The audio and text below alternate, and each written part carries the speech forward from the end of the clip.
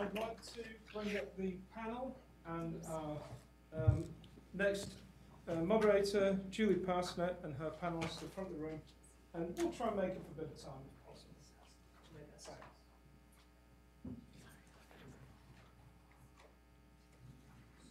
Thanks.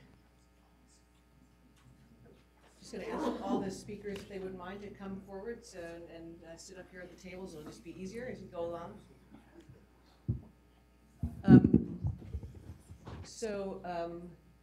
Dr. Harley and Nagler, if you could come up also. My name is Julie Parsonnet. I'm a professor of medicine and health research and policy at Stanford University. And I've spent pretty much my entire career studying infections as a cause of non-communicable disease, specifically working mostly on Helicobacter pylori. This session that we're having now is going to be 2 series of case studies, and they're sort of the inverse of each other. The first series is going to be really some incredibly innovative ideas and research about infections that are causing non-communicable disease.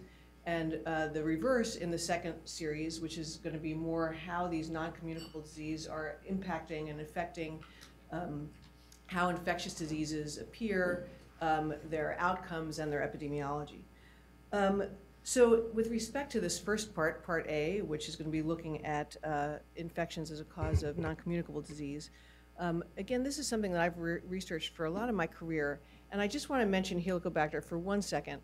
As all of you, I'm sure, know, Helicobacter was discovered in the 1980s by Barry Marshall and Robin Warren in Australia, and when they made that discovery, they were told it couldn't possibly cause ulcer disease. These bacteria couldn't cause ulcer disease because that's not what bacteria did, okay? That was the whole argument against it. It wasn't compatible with the way people thought about things.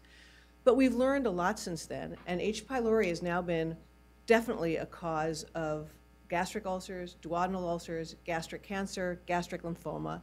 It's linked very closely to iron deficiency anemia, immune thrombocytopenia, and has been seen to be a protective factor in gastroesophageal reflux disease, gastroesophageal adenocarcinoma, maybe tuberculosis, and maybe diarrhea, okay? So this is one of the many thousands of bugs that live in the human body, and we've discovered a lot about it because it's in a fairly clean environment, and we've been able to look at it without having all the other competing organisms. So we've been hearing about this complexity of human experience. There is also an enormous complexity of microbial experience, and what we're going to be hearing now is a little bit of dissection of some of that microbial exposure. So we're going to have 3 speakers.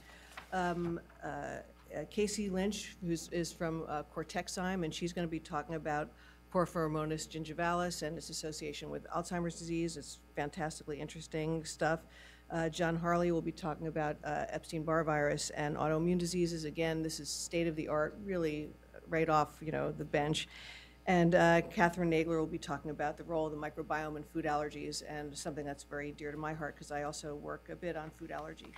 So thank you very much. Our first speaker is going to be Casey Lynch. She is the CEO and co-founder of Cortexime, Inc., which is a company that's developing therapeutics for Alzheimer's and other neurodegenerative diseases.